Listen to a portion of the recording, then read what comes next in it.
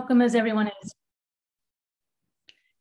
everyone's joining the call for the next SHP ABC Ethnobotany webinar. As you're entering, it would be great if you could just introduce yourself in the chat. Let us know your name and where you're calling in from.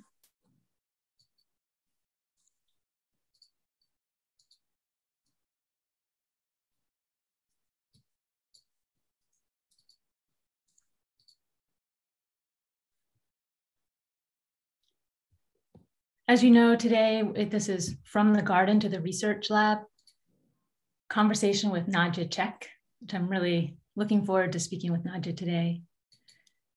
Next month, we'll be having a webinar, which is part of the Toolkit webinar series, and that's co-hosted with Traffic. They have a new platform called the Wild Check platform, which is looking at ecological and social risks in sourcing wild plants, 12 wild plants. And that will be launching that platform and really talking about the benefits of that for more responsible sourcing of wild plants. And then also really looking forward to this webinar on April 14th with Luc Manger. He's an historian who's been doing research on the history of the raw drug or wild botanical supply of roots and herbs from Appalachia. And that's April 14th. And as with all of these webinars, you can find more information on the SHP and ABC websites, as well as all previous webinar recordings. We have them both in video form and an audio version so that you can listen to them without staring at your computer. And as with all the webinars, these are made possible for free to support a Sustainable Herbs Program underwriters and supporters. All of this information, these donors are available. You can find out more about them on the SHP website. And they're also made possible through the membership at American Botanical Council. So thank you all who are members who are joining today. And if you're not and you want information about how to join, you can find information about that at herbalgram.org. So with that, I'm going to introduce Nadja Cech, our speaker for today. And I want to make sure the right screen is sharing. Yeah. No screen share right now, right? Okay, yeah. Great. Okay, so Nadja, we'll talk some about her background, so I won't go into that now, but Nadja is currently Patricia A. Sullivan Distinguished Professor of Chemistry at UNC Greensboro. She leads a National Institute of Health funded research group dedicated to studying how herbs can be more effectively and safely used to treat disease. And she's published more than 100 peer-reviewed scientific papers. And I'm thrilled really to speak with Nadja today because she brings that rigorous science to the work she's doing and her relationship with plants, but also much more, much broader. And so I wanted to start with that broad view. And if you could talk some about growing up and your relationship with the plants. Absolutely. And thank you for having me here today. And thank you to the Sustainable Herbs Program and to the ABC for inviting me. It's just a real pleasure and actually an honor to be here. And I've been a fan of the American Botanical Council for most of my life, I think, because I've had the opportunity to interact originally because I was part of a family that grew plants for medicine. And so that was my initial perspective. And now I'm a scientist who researches plants. So I kind of have wear those two different hats. And I think the ABC does a beautiful job of bringing those two things together. And I just really appreciate everything that you do. And I actually wanted to also start out today by just acknowledging Stephen Foster, our friend Stephen Foster, who departed from this plane a short time ago and who actually had invited me to give this talk through Anne. And so I just feel like I feel his presence here, and I just wanted to say that and to say thank you to Stephen, who's a really good friend to me and a very dear friend to my family. And also just such a inspiration to all of us in his beautiful botanical photography. And so really lives on in that way, and that we all can continue to appreciate the beautiful photographs that he made of so many medicinal plants. So thank you, Stephen. So how to start out? let me tell you a little bit about myself. I know there's a few friends listening in today, and hello to all of you, but for those of you who don't know me, I live now in North Carolina, where I have a research group, and I didn't start out there. I started out off-grid in Oregon, somewhere in the mountains, coastal mountains. And actually, I have a couple photos I thought I would share of that time period. So I'm going to do that real quick, because, you know, photos are always best. So let's see. Almost managed to share my screen, I think. Yes, do you see photos? Yes. So this is a photo of, that's me in the blue dress, a dress that my mom Mach sewed for me. And that's my dad, Richo. And some of you might know of my dad, Richo, and my mom, Mach, because they have a business called Strictly Medicinal that grows medicinal herbs. And this photo was actually taken before that business started. In fact, what my dad is holding in that photo in his fingers, which you might not be able to see, is a button. So the first business that my parents started was actually a business selling clay buttons. And the idea was going to be that we were going to support ourselves while we were living off-grid in the mountains of Oregon by selling these clay buttons. But as you know from the fact that my parents now sell medicinal plants, the clay button thing was a bit of a bust.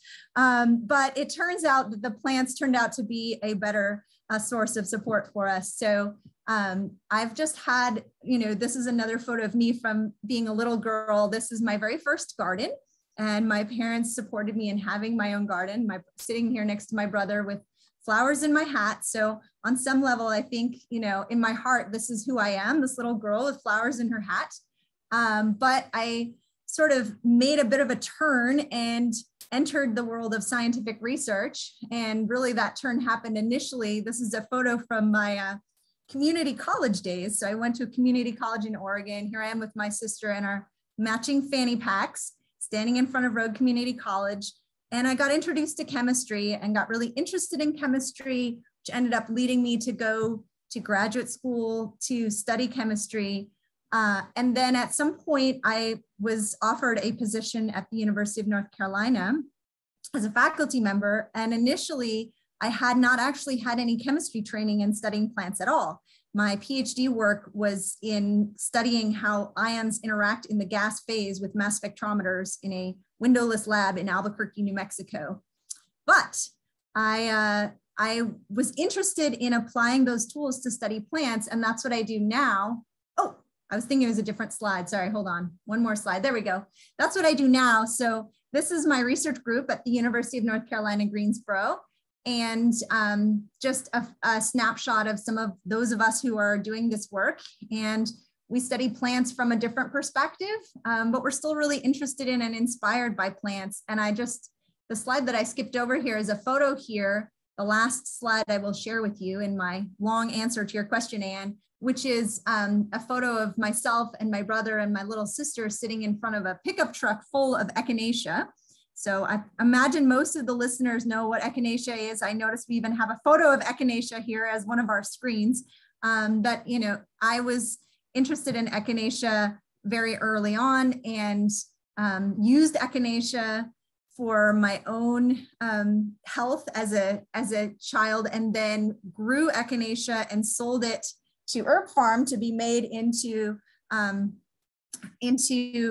herbal medicines that are then sold to others who would use it. And the money that we obtained by growing these plants from seed and selling them eventually ended up paying for my first year of college. And then I also got my very first research grant, which is what's being shown in this photo, studying echinacea. So maybe I can talk a little bit about that research at some point, but I just wanted to sort of talk about that inextricability between the starting and where I have ended up. And I'm going to stop share now. I love seeing that journey and seeing the pictures and knowing that echinacea got you into college, or not got you in, you got yourself in, but paid for you. Well, I mean, echinacea helped, right? Yeah. So maybe now, can you talk some about the questions you're asking in your current research? Absolutely. Yeah. So maybe I can actually use echinacea as an example, since we were just talking about it. So some of the work that I did early on as a faculty member at the University of North Carolina, Greensboro, was trying to get at the question of how does echinacea work, assuming at the beginning that echinacea is having some benefit to the people who are consuming it, trying to understand that at a molecular level, trying to understand what is happening to the body when someone consumes an echinacea extract, which molecules are important to achieve a desirable effect, what kinds of effects are being achieved, and how can we sort of have an optimal experience using this plant for medicine. And so in that work, there's a challenge, which is that the model of studying plants scientifically is very reductionist. And it's a model that has actually yielded some really interesting results. The scientific model of, can we find a single molecule in a plant that could cure a disease? Some of the most popular medicines that are used in the Western model are from plants. And again, I'm sure many people listening are well aware of that, but medicines like Taxol, which is used as one of the most effective treatments for breast and ovarian cancer, coming from Pacific yew trees, or the digoxins that come from foxglove that are used for congestive heart failure. We could list example after example. And so, scientists are really excited about that model of like, can I find a plant that cures a disease and then isolate a molecule from it and make a drug? And I think that's actually great. Like there are contexts where that's really, really helpful. And then there are also contexts where that model of, can I find a molecule and make a drug, doesn't work very well at all. And I think echinacea is a great example of that. We don't have a drug from echinacea that's a single molecule. And yet many people still use echinacea and report that it is beneficial to them. So the work that I do is about trying to find a model that can capture that complexity of what happens when you consume a whole plant, either eating the root of the plant or making a tincture and drinking that tincture, or making a tea. And presumably you're getting a whole mixture of molecules. How are those interacting and what kind of results are they achieving? That's fascinating. And then how do you do that? How do you do that? Well, not very easily, as it turns out. So, echinacea is an interesting example for me because I feel like I spent 15 years and a fair amount of funding from the National Institutes of Health studying echinacea, and ended up still thinking that echinacea is helpful, but not really understanding why at all. And so that's just sort of an example of how challenging it can really be to do this kind of work. There's other plants that we've studied where we got much more clear-cut answers. But what we typically do, just to break down the process for you a little bit, is first of all, we source material and we try to get it from a good source. And I'm extremely lucky that I have my parents as a source of material often. So, one of the things we really try to do is make sure we're studying the right plant to start out with, which probably sounds obvious, but it's very easy to end up investing a lot of time studying something that is either the wrong plant or not a very good quality sample of that plant. So we need to have a sample that is of high quality, and that usually what we're studying is either like a powdered or dried form, or a squished up plant that's being made into a tea or something like that. And so we also want to have that linked to a voucher specimen that links us to what the plant looked like before it got squished up. So that's basically, a pressed plant sample. And so my parents are great about being willing to both provide me material for extraction and also give me a voucher specimen that we can put in an herbarium. And then it stays there in the herbarium, dried and pressed and cataloged and photographed for years to come, and people can go check it out and see what plant material looked like that was then done for this research study. So that's step one, is get the right thing. And make sure that a botanist is looking at the plant material, or if you happen to have Richard Cech as your dad, he can look at the plant material and tell you whether it's the right thing. And then we analyze the plant material and try to capture as effectively as we can the whole profile of different molecules that are present. So not just one or two things, or just looking for one molecule that might be the magic bullet to cure a drug, but really looking at detecting as many molecules as we can and looking at their abundances, and then And we do that with this tool called mass spectrometry. So that was my graduate training, is mass spectrometry. Effectively, a mass spectrometer is like a really fancy scale that weighs molecules. So we're figuring out what the molecule is based on what it weighs, and we're figuring out how much is there. And then we have to somehow model what it's doing. And that's the hard part. So, you know, there's various ways that people model what's happening. One way is to do experiments in test tubes where you have isolated cells or maybe bacteria growing, and you take your sample and you add it, you take your plant extract and you add it to that and you see what happens. So that's one possibility. Another possibility is using an animal model, which a lot of us, including myself, feel kind of uncomfortable about.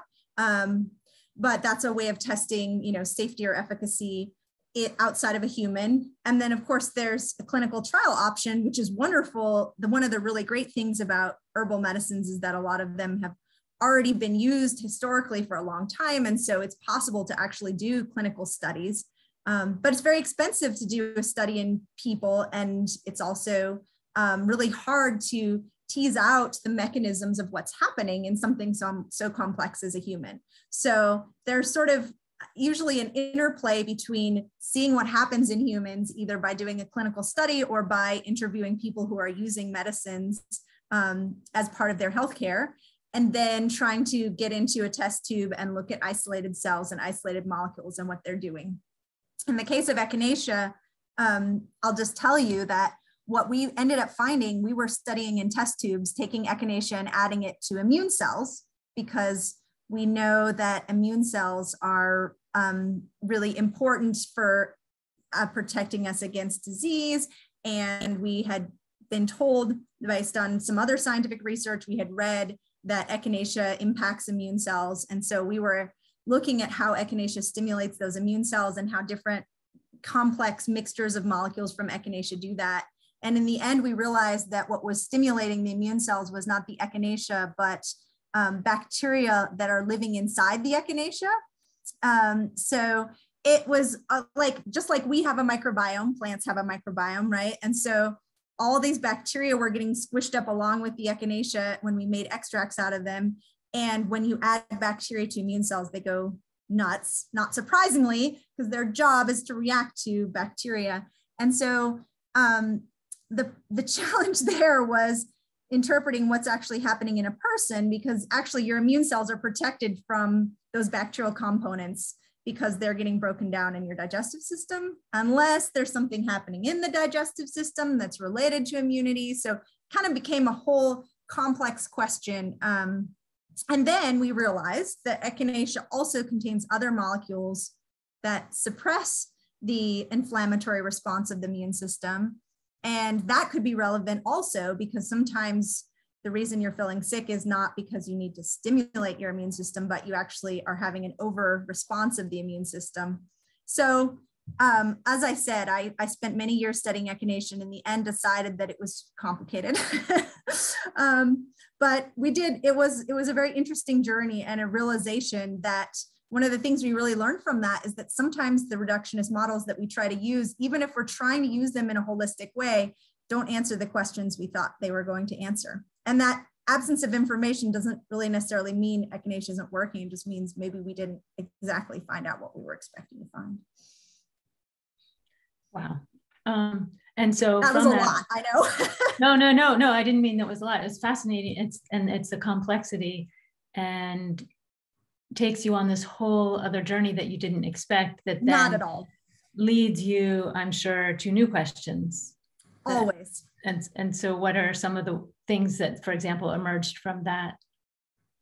Well, you know, one of the things that emerged was coming up with more comprehensive ways to characterize all the different molecules that are present in a plant or a plant extract, and really considering the different ways that they might be operating. So echinacea was a great example of a plant that had some molecules that were stimulating the immune system, at least in a test tube. Those were actually coming from the bacteria, not the echinacea itself, and then others that were having a suppressive effect. And when we combined them together, it was all muddled. But as we could start to tease those out, we could start to understand that better. So I think just the realization that we have to look at things in combination and also in isolation, and to be as comprehensive as possible about how we characterize what it is that we're looking at, and to be open to going in new directions. I'll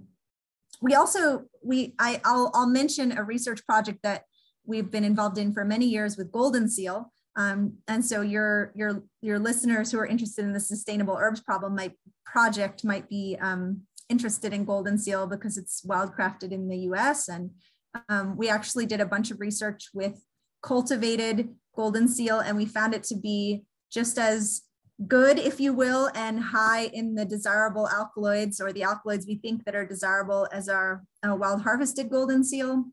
And we observed really interesting results with that project, where we found that golden seal leaves in combination with golden seal roots actually were giving a more pronounced antimicrobial effect than either one alone.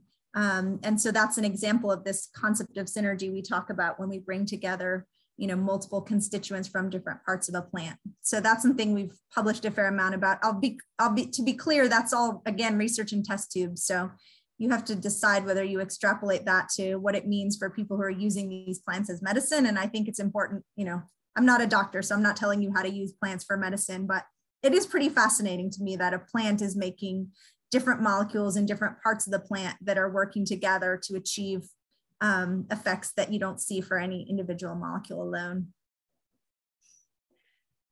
I wanted to step away for a second from the chemistry and ask please. You. No, I want to get back to it, but ask how the perspectives you were exposed to growing up, both directly your relationship with plants, but also the community where you were living and herbal medicine, how you think that experience has informed the questions you bring to your research, and the conclusions you draw from your research. I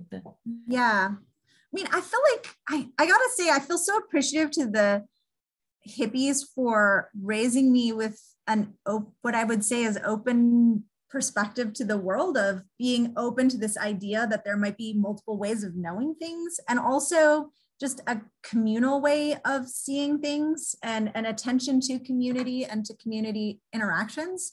And, I showed you the photograph of my beautiful research group, and we really are a community of people that are working together to do science, and each person brings to that their own questions. So of course, the questions we're interested in answering are informed by our own background. I'm sure I would not be studying plants and trying to understand the complexity of plants in the way that I am if I didn't have the background that I had.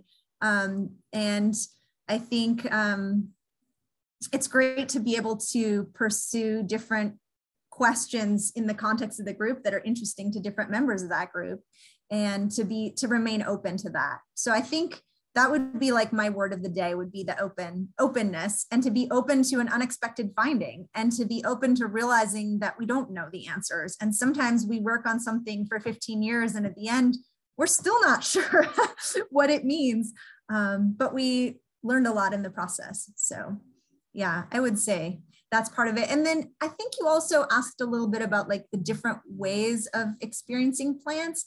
And I feel like that the research lab is like one very reductionist way of looking at things. Even if we're trying to look at complexity, it's still looking at the molecular level is missing out a lot on what's going on, including the interactions between plants and people.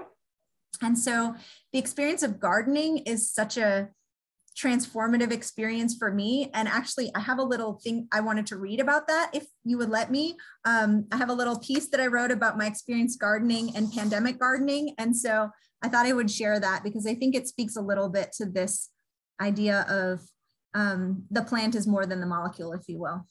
That'd be awesome. Yeah. Okay, great. So this piece is called Back to the Garden. And I start with a quote from our friend Joni Mitchell. "We are stardust, we are golden, we are billion-year-old carbon, and we've got to get ourselves back to the garden." True confession. I've been dreaming about an apocalypse for years now. Not the death and destruction part, of course, but the back to nature part, like sewing clothes out of animal hides and growing my own corn. The apocalypse dreams were my best defense against the impending existential crisis that threatened to crash in on me as I sat furiously typing on my laptop in cramped airplane seats or crappy airport restaurants, while in transit to scientific meetings in London, San Diego, or Hong Kong, crawling into unfamiliar beds in a range of seedy or nice hotel rooms. I would often pause to contemplate an alternate reality where sunshine and birdsong replaced fluorescent lights and emails. I was like the man in the Chinese fable who rescues a magic fish and is granted an illustrious palace, only to end up longing for his little shack by the sea. I lived in a shack once. A child of hippies, I grew up wild and barefoot, herding goats and exploring the forest and helping my parents grow vegetables. I had a pet peacock and swam naked in a muddy pond full of biting catfish. I made my way here from community college to university to graduate school, yet I never fully relinquished my roots. And thankfully, about 10 years ago, I found my way back to a small plot of land that runs along the railroad tracks north of downtown Greensboro, to Dunleith Community Garden. In our garden plot, my family and I grow herbs, heirloom tomatoes, bumper crops of cucumbers, and a few watermelons that seem perpetually doomed to stay green. It's a mystery to me how generations before us survived on produce from their gardens. Apocalypse dreams aside, I'm aware of the more practical reality that if economic collapse plunged us into an agrarian society, the garden would postpone my family's inevitable starvation by approximately 2.5 days. Cucumbers for dinner again, Mom? Yes, but tonight we shall have them flavored with this delicious thyme. It's a fact that I will never feed my family from my little garden plot. As it turns out, though, in the current situation, the garden is our salvation nonetheless. Before, gardening was a solitary activity, me and the bumblebees and an occasional garden snake, digging at the tangled roots of relentless Bermuda grass or moving mulch around in my blue steel wheelbarrow. It was a silent meditation, a contemplative space in which hours could go by unnoticed as I slowed my pulse to the humming of the cicadas. Since the shutdown, I've had a lot of company at Dunleith.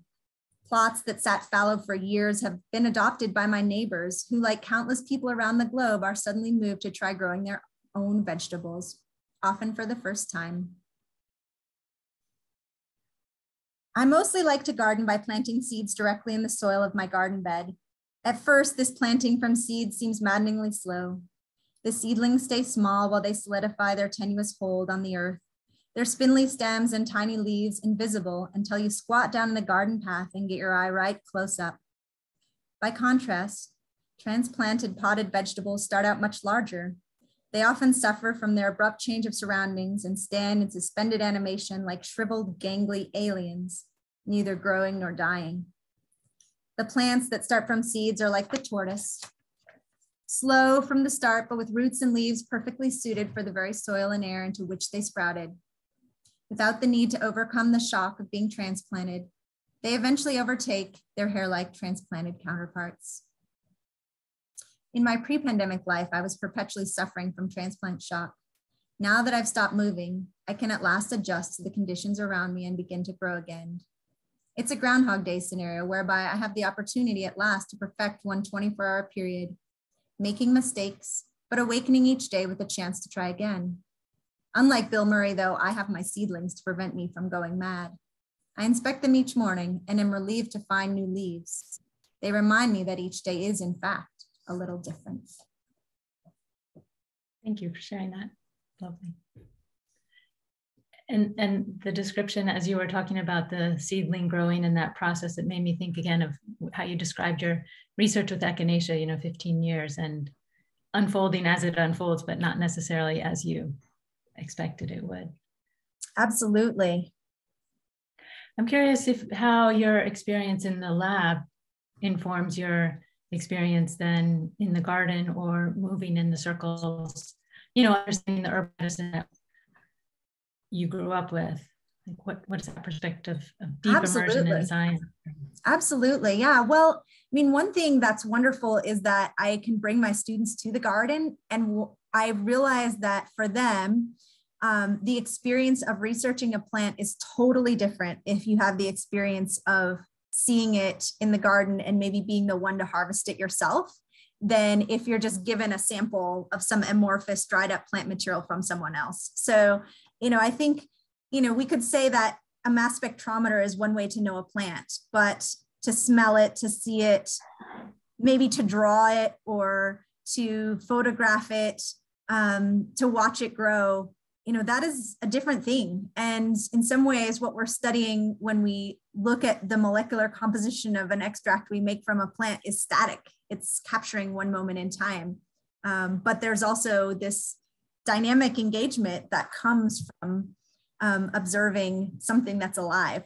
And that's really, I think, where the magic is and where a lot of the healing comes in. So, it's great if you can find a molecule that does something in the body that helps prevent disease, but there's just a healing of smelling the essential oils from a rosemary plant, or of actually getting to nurture a plant and watch it grow, or eating something that you grew yourself. So I feel like there's just so many ways that go well beyond studying the science that are really important when we think about the healing value of plants. It's interesting, this tension, and there are some questions that have asked about this tension between what healing is in the broadest sense and our ways of understanding that healing in the lab, and the reductionist approach, and even the thinking that healing is just in a pill or a tincture even, right? That it's so much broader than that.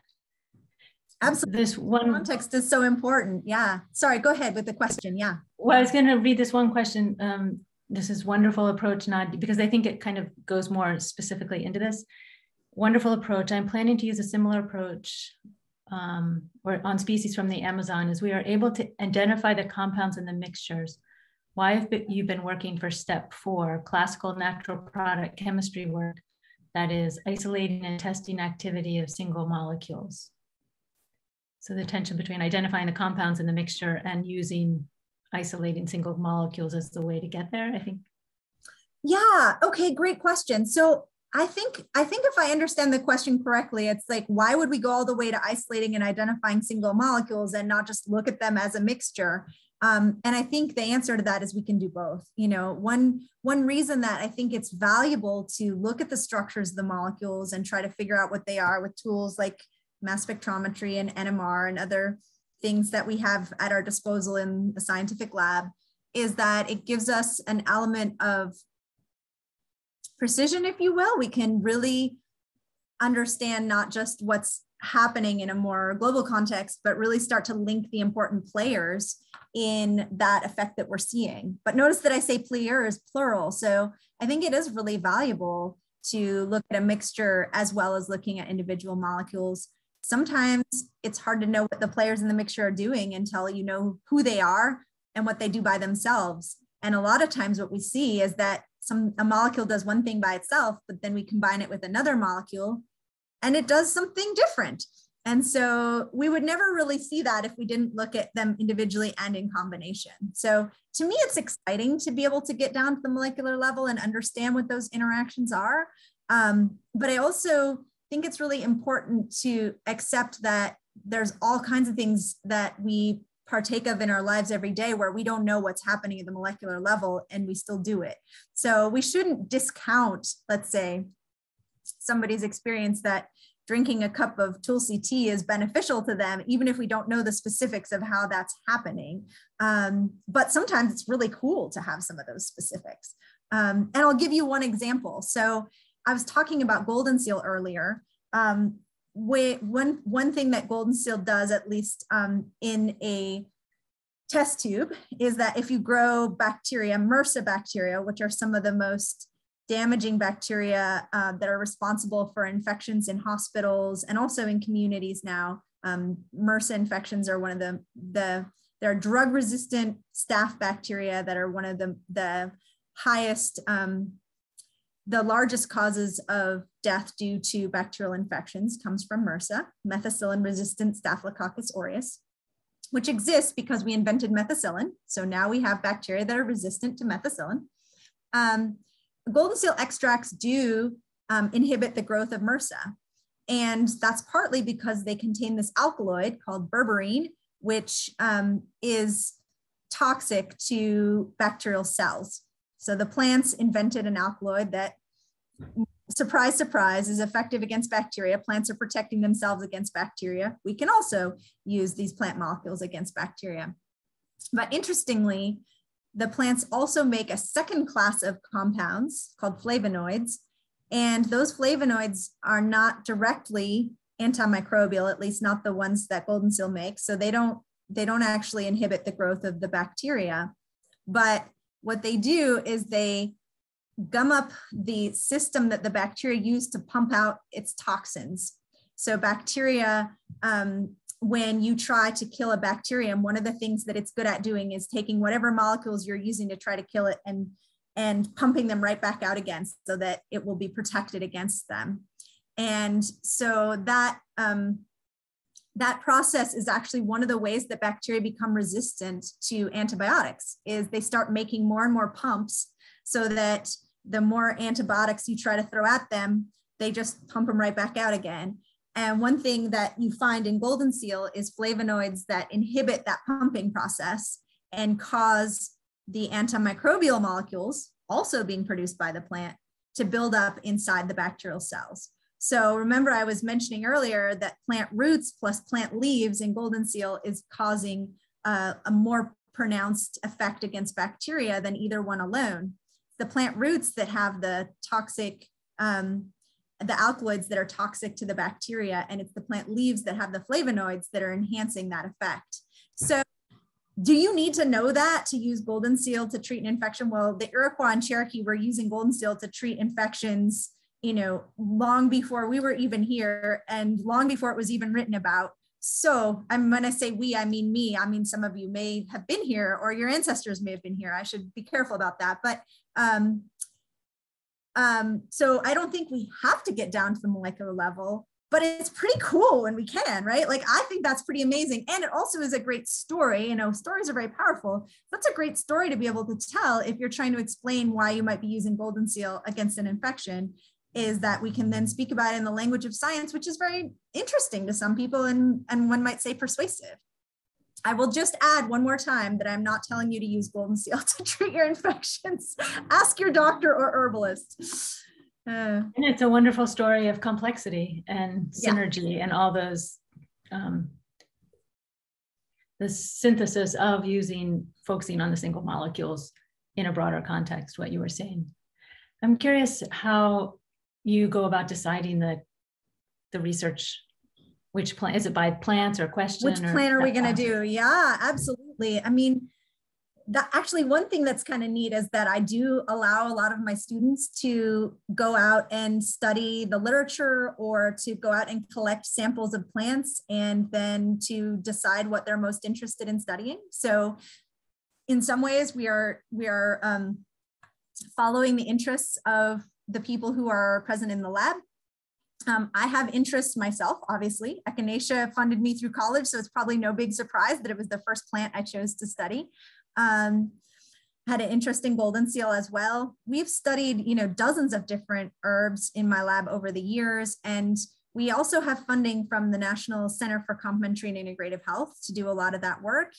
And the National Center for Complementary and Integrative Health, you know, they often have specific priorities. For example, there's a lot of interest right now in studying pain because of the opioid epidemic in the US, and there's a lot of funding for that. So sometimes the funding also guides us. And also, of course, if there's an opioid epidemic, we're interested in that as well. So, you know, are there particular botanicals, particular herbs that are useful in treating pain? And can we understand how they're working and how they might work better? We've done a bunch of work actually studying kratom, which is used for pain, as many of you may know. And there are some concerns about kratom, particularly when it's used at the same time as opioids, because it impacts the metabolism of opioids. So you can have people having drug overdoses when they're using kratom at the same time as other opioids. But there's also a lot of people that report really effective pain relief from using kratom. And so we've got a project in my lab where we are characterizing different sources of kratom, trying to determine whether they are the right plant, which kinds of alkaloids are present in those, and which alkaloids have which biological effects. And the plant makes more than 40 different alkaloids. So most of the research has focused on just one or two of those, but the different alkaloids with different structures have remarkably different biological effects. So drinking a cup of kratom tea is going to have a very different impact than consuming a single alkaloid from kratom. And that's something we're interested in. So again, getting back to this idea of complexity. So I think that answers your question, Anne. It's, there's all kinds of factors: funding, interest on my part, interest on the students' part, what we read in the literature. Sometimes I ask my dad, what have you got going on right now? Are there any plants we could look at? We have a plan to look at peppers this year because we got some really interesting results with capsaicin in the research lab from peppers. And I called my dad up, or sent him an email yesterday and said, hey, have you got any good pepper samples? And he said, this year I decided to plant every single kind of pepper that we have seeds for. And I just planted them yesterday. We said, all right, let's test every single one of them and see what they do. So, it's pretty fun to be able to do that. Yeah. Just sticking with the plants for a second, somebody has asked if you've studied Solomon seal for pain, or the Cherokee use mullein for lung issues if you've studied mullein. Great. We have not studied Solomon seal or mullein, but I will add them to my list of things to look at. And this kind of continues on this same question. I think you've answered it, but I wondered if there are other examples. Is there any evidence in your research that proves that the use of many medicinal plants since the Greek era is correct? I think you've given examples, but are there any other ones that emerge that you'd want to share? Specific examples of plants that we're studying? Yeah. We try to think if there's some favorites. Let me look back at my notes. I had a couple that I was thinking about. Oh, I know one I was thinking about. Okay, so one that we were just looking at recently, I mentioned Tulsi tea a little bit earlier today. Some of you may have used Tulsi, which is the Ocimum tenuiflorum, that is consumed a lot. It's a major component in Ayurvedic medicine, but also just widely used now around the world. And we were interested in sort of reports that different types of Tulsi are similar or different from each other. And so we've been doing a study looking at a bunch of different Tulsi species and varieties and comparing their chemistry. And of course, we are finding remarkable differences in which volatile molecules are present in those different plants. But the reason I thought I would bring up that story today is that we can tell that with a mass spectrometer. We can analyze the different molecules and see different profiles, but you can also just open up the bag and smell it and tell that they're different from each other. So I think it's just another example of there are many ways to engage with a plant, and we should not limit ourselves in how we're doing that. Mm-hmm. Here's a question that connects back with, I think, what you've gained from your experience in chemistry and science and bringing that kind of rigor. What do you see as important to teach people about plants and plant medicine more broadly, sort of outside the chemistry lab? And this question continued, some people lean so hard on plant medicine for miracle cures, like taking a pill for cancer, diabetes, COVID, et cetera.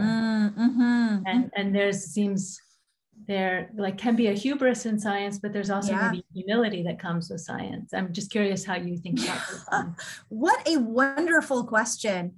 Yeah, I feel like the more I learn, the less I know is so true.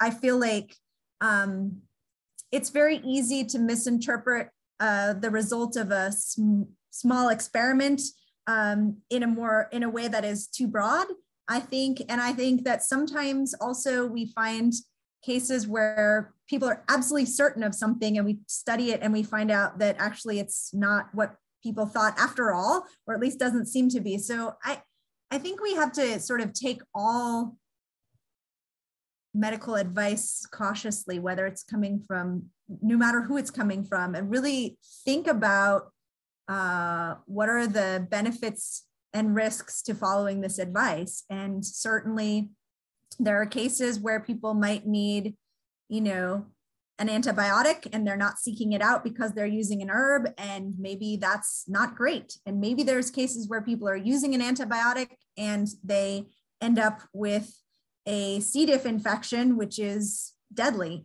And that is not great, right? So like, there are so many, I think kratom, I was talking about kratom a little bit earlier today, you know, there are some reported cases of deaths from people using kratom at the same time that they're taking opioids, because the kratom altered the metabolism of the opioids and people died, and that's tragic. And there's 42,000 deaths due to opioids in the United States in 2017. I think it's 2017. Now this is being recorded, so you can all fact check me, but there was a year. It's a big number, right? So, you know, it's I think there's sort of a bias in the media to be really freaked out when something bad happens because of herbal medicine that people were consuming. And sometimes that's an overreaction, but there are also cases where people take the wrong medicine or an adulterated medicine or take it wrong and end up dying. So, you know, I think we just need to be cognizant of that. And I don't know, I think I like your comment about humility. And I think having humility and being open to multiple paths is great. And I personally, you know, seek the advice of doctors for some things. And I also really believe that a healthy lifestyle and eating good food and being outside and being in my garden is really important aspect of my health as well. So that's maybe the best medicine. Yeah. It makes me think back to the beginning when you were talking about what you learned from growing up, is that openness to different ways of knowing. Yeah. Which brings a kind of humility, right? Because your way of knowing isn't the only one.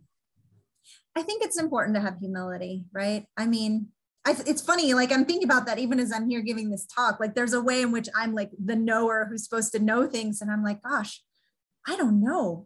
Like, what do we do about this situation where people are so at odds? I feel like there's such a divide, or in many ways, right? In our species, we are divided, but we are definitely divided on this concept of what we perceive as Western medicine versus herbal medicine. And I think I really enjoy working with my European colleagues. Like I have students and postdocs who come from Europe who are trained as pharmacists, but are trained in using herbal medicines. And I really love how they are just sort of oblivious to these political divides. And they come in and they're just like, oh, well, in this case, you could use an herb. And in this case, you could use a vaccine or an antibiotic and it would be great. And, you know, depends on the context. And they don't seem to be at all hung up about it. And I feel like we get a little hung up because of the past traumas of the divisions that are there. And so maybe it's helpful for us to take a step back and practice a little humility. And it makes me think of the qualities you described in the way you do your research around curiosity and asking questions and sort of following the thread, and also how you grow your seeds in your garden. That it's that kind of attention. Yeah. And that's a nice, that's a really nice, a nice connection, Anne. Absolutely. There's a nice question here from, I can't pronounce his name, so I won't do it incorrectly. Kwesi, I think. Given your rich experience with plants, if there was one opportunity to ask plants a single question, what would it be? From Ghana. What would the single question be? Oh, goodness. You know, I don't know if a plant could tell me this, but I think it's so interesting that we can study science of plants and yet we still can't germinate a seed without having the seed to start out with. Like, to me, that's amazing that scientists can't make a seed, right? We can grow a seed. You can get a seed from a weed outside and plant it in some dirt and add some water and you can grow a plant, right? But we as scientists, for all that we understand about, you know, DNA and RNA and proteins and how it's all working in the body and how all those molecular machines work, you know, we can start getting some hubris around that, and we still can't make a seed, the simple thing that Mother Nature does all the time. So, you know, I think I would ask a plant, like, how do you make a seed? That's amazing. How do you do that? I don't know if the plant could answer that, because if you asked me like how I breathe air, I don't know if I could answer that either. But if a plant could tell me, that would be cool. I love that answer. And you grew up in a seed company family. Right. Obviously, I love seeds, right? I mean, I have a lot of interaction with seeds. Yeah. Here's another question. That's someone who has always wanted to do research on different herbs and wondered, and I'm asking this question because for a number of people who want to get into learning more about this kind of research with plants, how do you suggest getting started? Where to look? How do you get started? What a great question. Well, one thing is that I have learned that there are many people both in the United States and in the world who are doing this kind of research. So a lot of times I think people think like, oh, I'm interested in this and nobody's doing it, but there are people doing it. So that's kind of good to know, right? Is that there is a community, and the question is, how do you interface with that community? So, I think a lot of people interface with herbal schools or naturopathic medicine schools in the practice side of things. There's also a number of universities where both in the US and worldwide where research is happening on the more basic bench science side of things, which is the kind of work that I do. And so I think, if you're really interested in getting into that, usually training in chemistry or biology is the starting point, and finding a research lab that's doing that kind of work and then getting involved in participating in the research, which is usually something that people can do even as undergraduate students at a university. So that's one option, right? Is the sort of classic get your degree and study this route.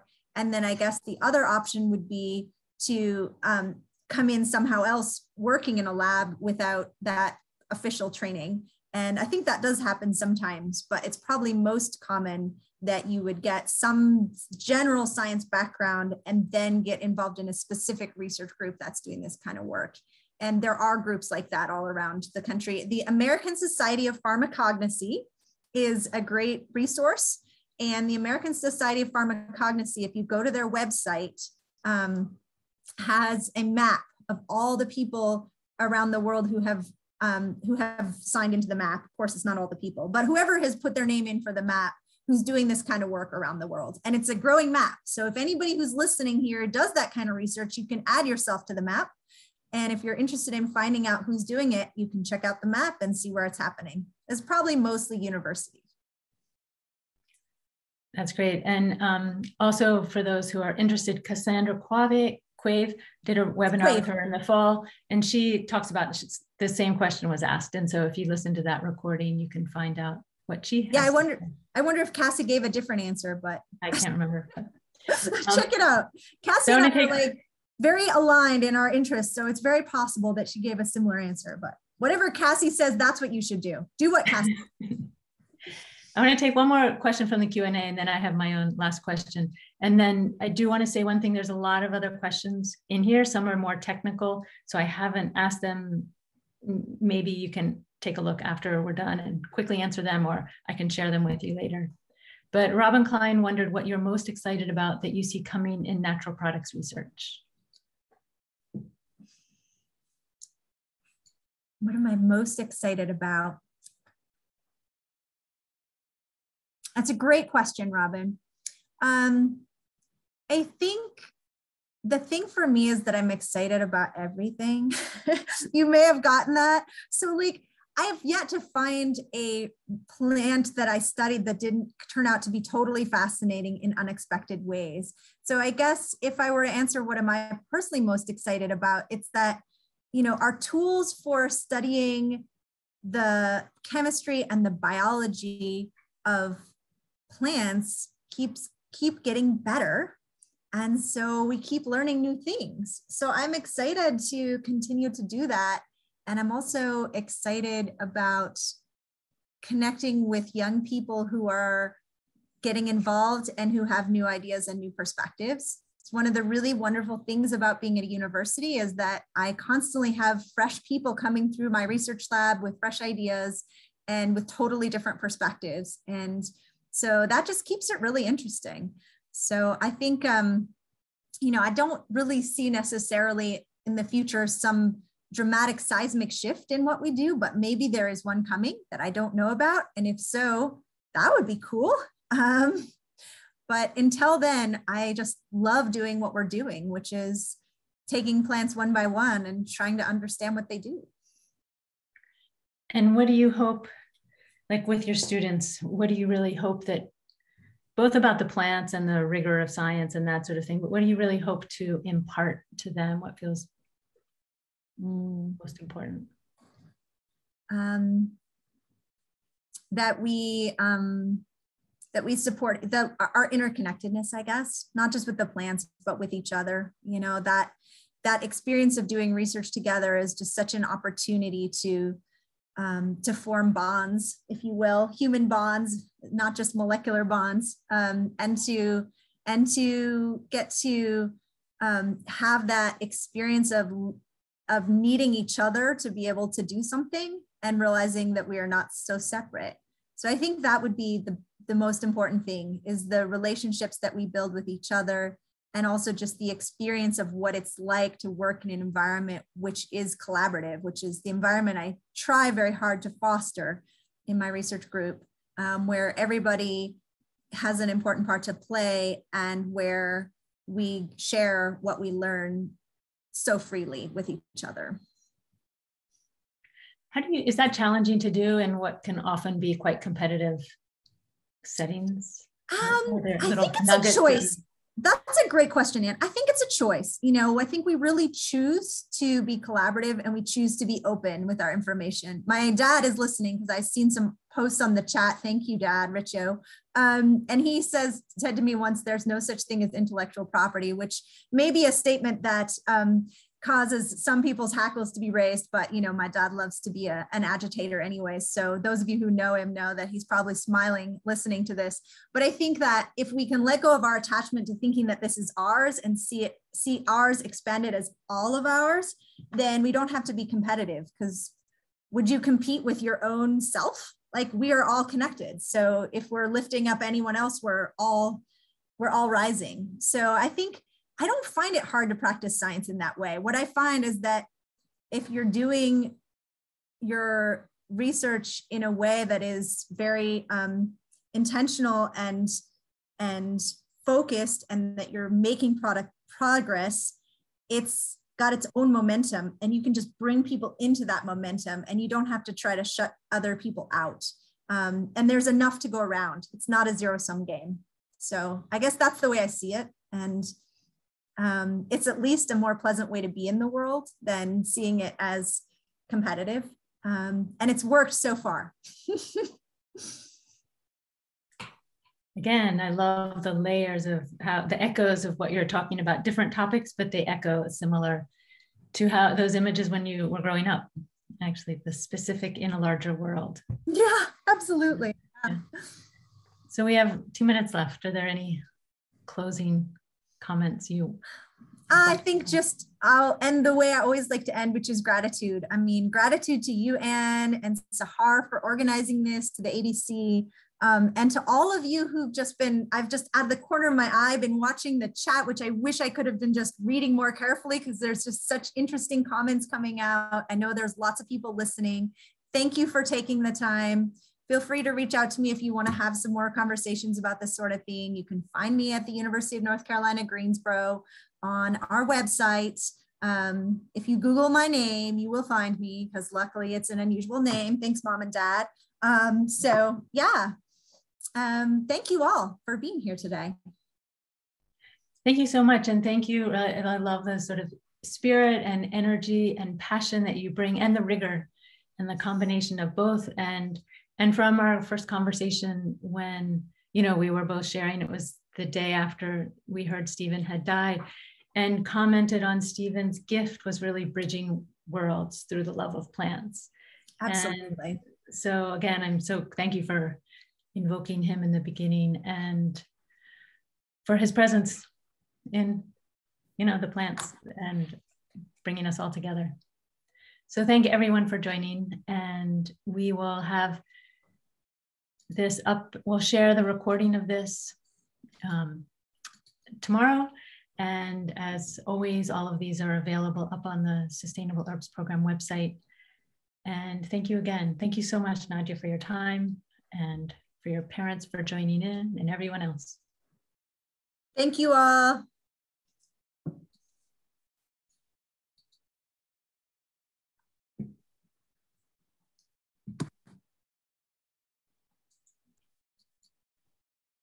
Nadja, I can send you the chat afterwards. Oh, that would be great. Thank you, Anne. I would love to read it. All right.